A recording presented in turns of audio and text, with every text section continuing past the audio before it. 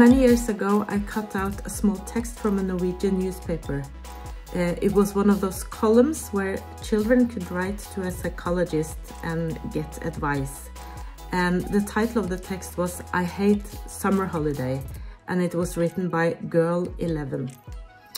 The short text was kind of a confession. This girl had lied to everybody that she was going on this wonderful holiday, while she was not going anywhere because her family didn't have any money. But all her friends were going on holidays, and she didn't want to be left out. She wanted to be like everybody else.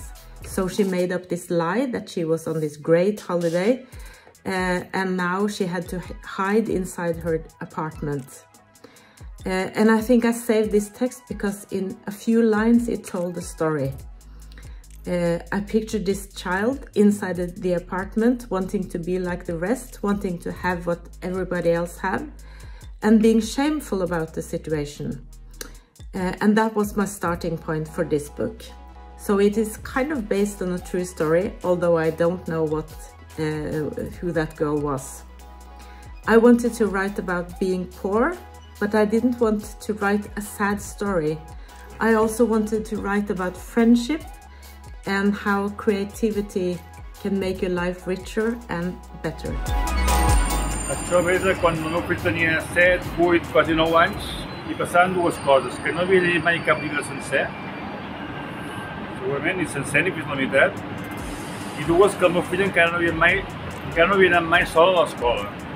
Penseu que vivim a Barcelona i els pares ens fa molta por que els nens vagin sols a l'escola, perquè està ple de perills i de riscos.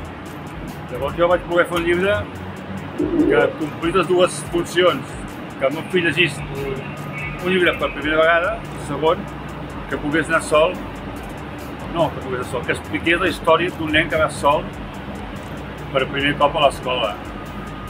Perquè no n'és tan sol, vaig acompanyar de tres amiguets i l'aventura és aquesta. No sé si l'heu llegit, però l'aventura és aquesta. Doncs no ho sabem dir.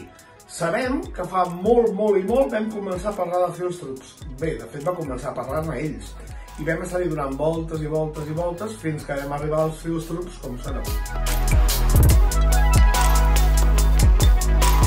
I wrote this book really fast, just in some weeks actually. Every day I would wake up before the rest of my family and start to write, and then I would think about the story all day long while I was at my job. And then at night I continued to write. And sometimes it takes years to write a book. But I think that working really fast also can give a lot of energy to a story, and hopefully it shows in this book. Segurament la primera anècdota és que el meu fill finalment va poder llegir un llibre de cap a cap, i això va fer-ho abans de publicar-lo. Jo vaig voler ensenyar el llibre i que em donés permís per publicar-lo, de donar permís. Una altra anècdota és que el llibre, abans de ser acabat, va passar per mans d'una il·lustradora boníssima, la Mercè López, i gràcies a la seva mirada, al seu punt de vista, el vaig poder acabar.